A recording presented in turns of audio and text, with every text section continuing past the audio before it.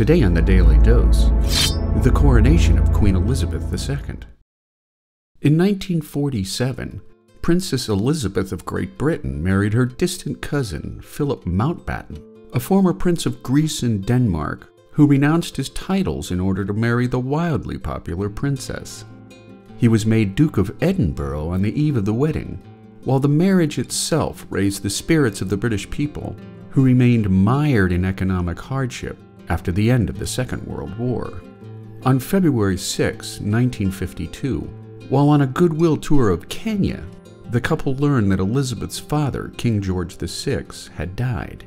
First in line for succession to the throne, Elizabeth would become Queen of England at the tender age of 27.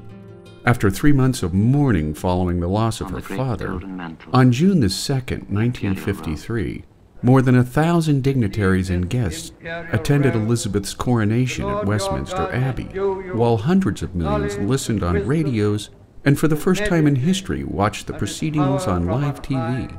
After the ceremony, millions of rain-soaked spectators cheered the Queen and her husband as they passed along a 5-mile procession route in a gilded horse-drawn carriage. After more than 6 decades of rule, Queen Elizabeth II's popularity remains as strong as ever. She has traveled more extensively than any other British king or queen, as well as the first British monarch to visit South America and the Persian Gulf countries.